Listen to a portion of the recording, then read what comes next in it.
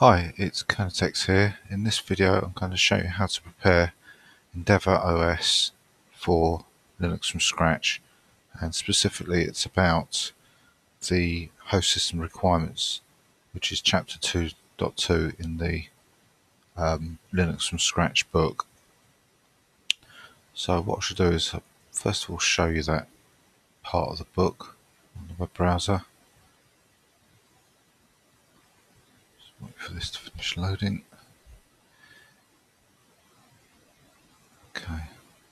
So this is the part of the book, in particular chapter 2.2, where it lists all the minimum requirements for the host, the packages that are required and the minimum versions, and there's this script which you can run to check and output whether or not those packages exist. So what I'm going to do is I'm going to just, let's make this font bigger. I've got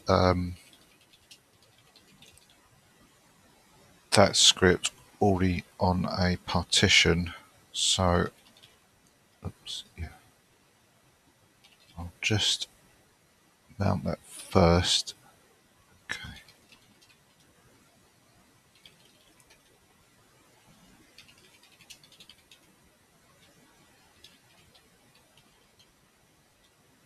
And I'm going to run it just to show you. So normally you'd copy and paste this, but I've saved it in a file. So you can see that it's gone through and scanned all the packages. And in fact, it looks like there's nothing to be done. This is one that's usually on other distributions, usually needs to be set, but that's already pointing at bash.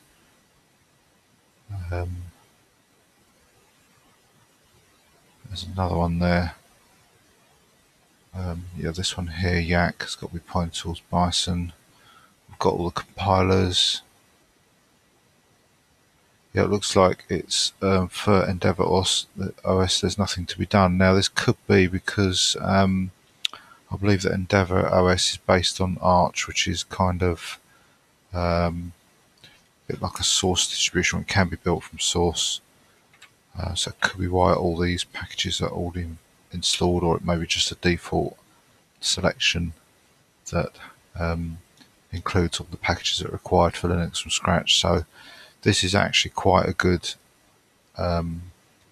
operating system to use, I would say, to build Linux from scratch, because there's nothing more to be done. You could just install this and get going with Linux from scratch without any further ado. So with that, there's nothing else for me to show.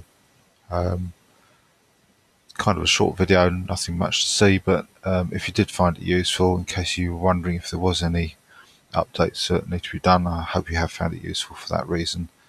But yeah, if you did find it useful, click on the like button and subscribe to my channel if you want to hear more videos similar to this. Thanks very much for watching. Goodbye.